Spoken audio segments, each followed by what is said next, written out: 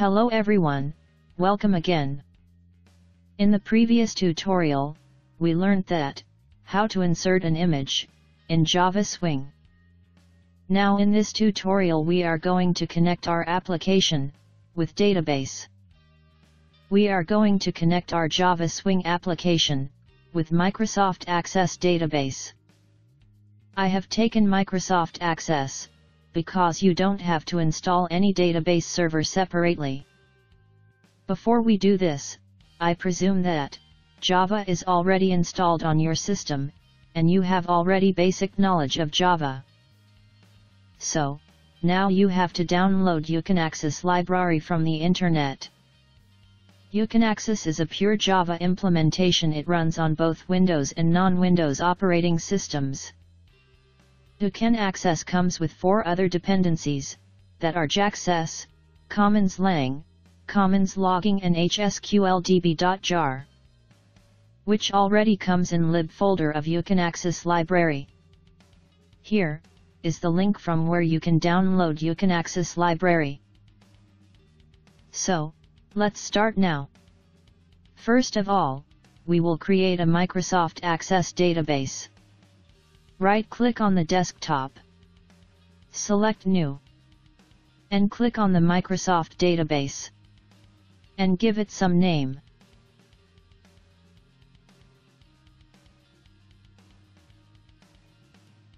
Now open this mydb file. Now, click on Enable Content, and create a new table, with some fields.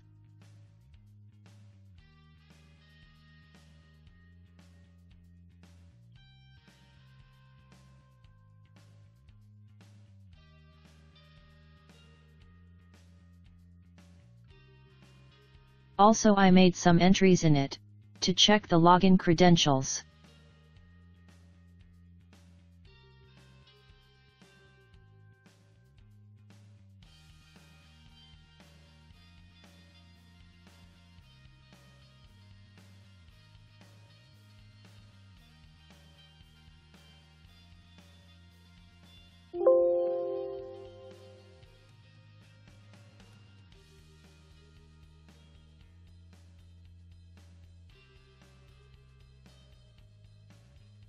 I took username and password 2 fields here. Also I made some entries in it, to check the login credentials. Save and close it. Now open the NetBeans IDE. Here, I have opened my first application, which we have created in our previous tutorial. It is just a design of login screen. And we will connect this with Access database and test it. To connect this application with Access database, I am going to create a connector class for it. I have already created my connector class. Now we will write the connection coding for this class.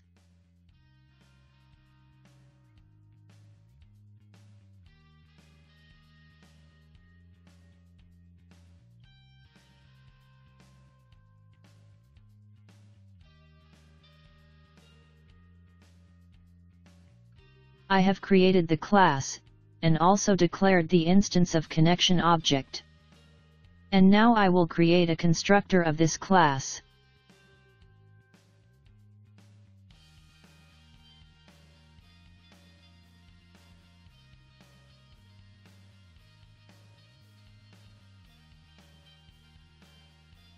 Here we initiated the con object, and passed the connection string in getConnection method of driverManager class. You can also get these connection strings on internet according to the versions of your drivers. As we have created our database on the desktop, so, I will change it.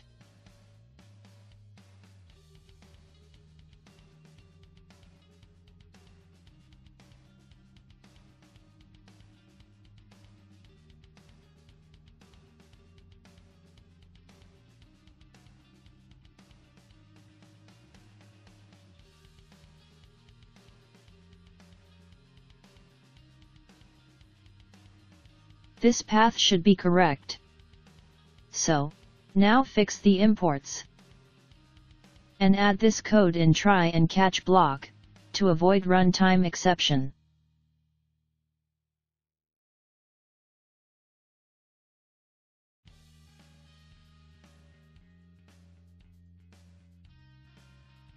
Now, simply create a method, which will return a connection object. I am creating connection maker method here.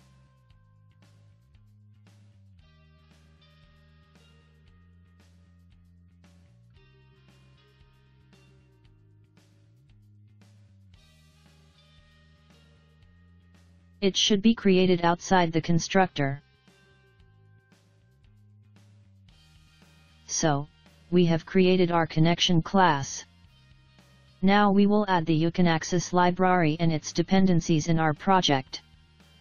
And the process is very simple, you can see this.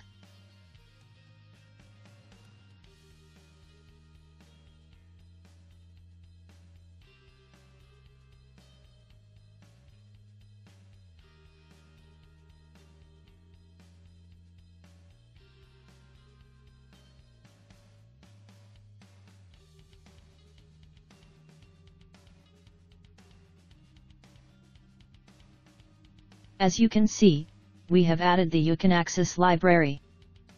Now we will go to the welcome screen, and we'll write the code to check the username and password.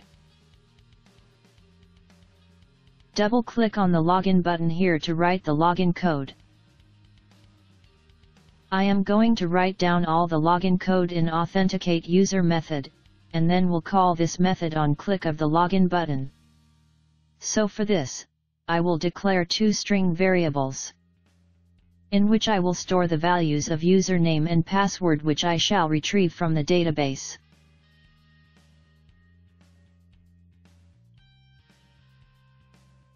I am also going to declare two more string variables, in which I will extract the values which user will input in text field and password field on the login screen.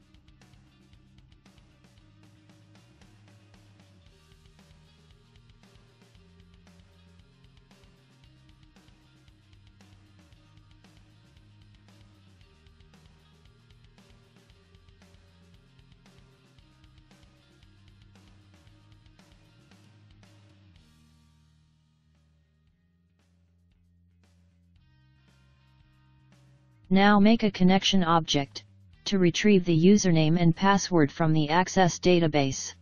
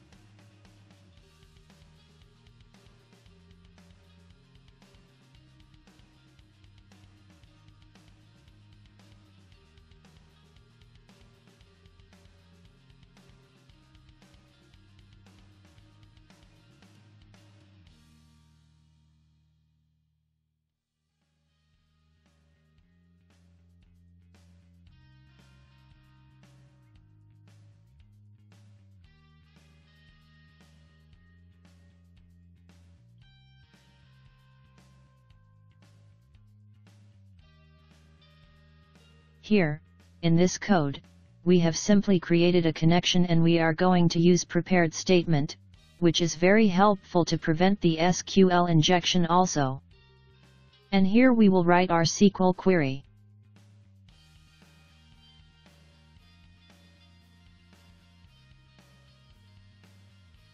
Now set the parameter for username.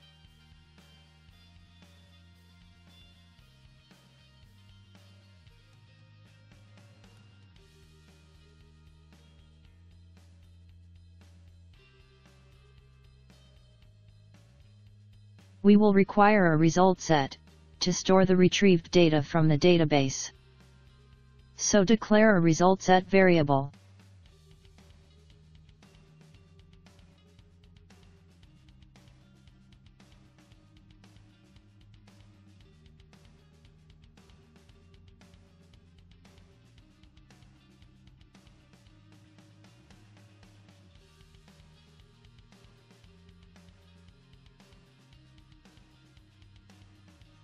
Now, we will store the retrieved username and password in check user and check pass.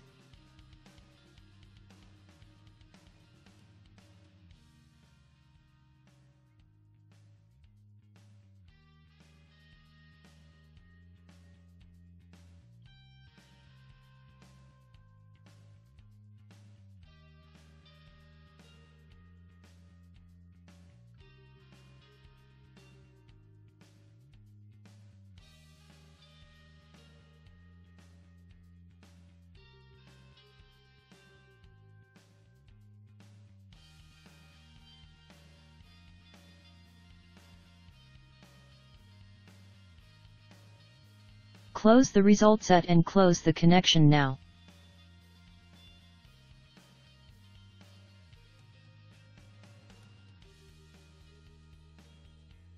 Also print the exception if any. And now we will compare username and password.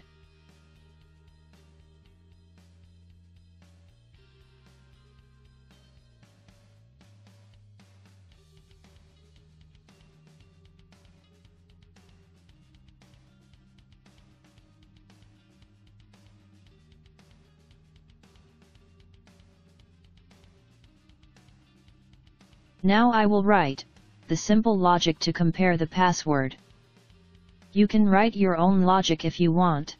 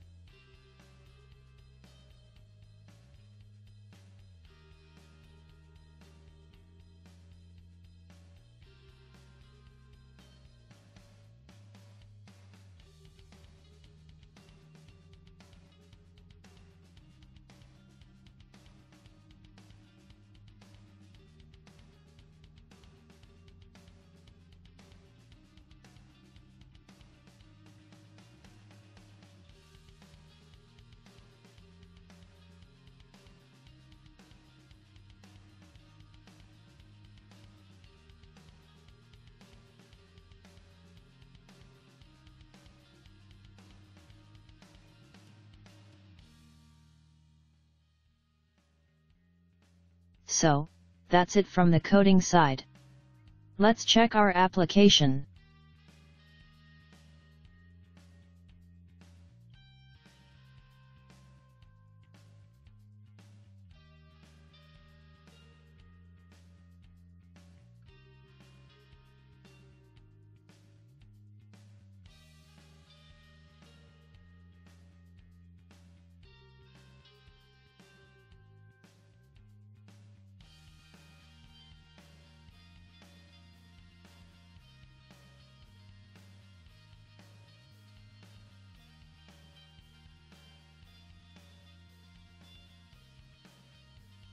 As you see, it is working fine. I hope you like this tutorial. In the next video we will advance this application, also add some more JFrames and data search related project. I hope you like this tutorial. If you have any doubt about this, please comment below. And also hit the subscribe button. Thanks for watching.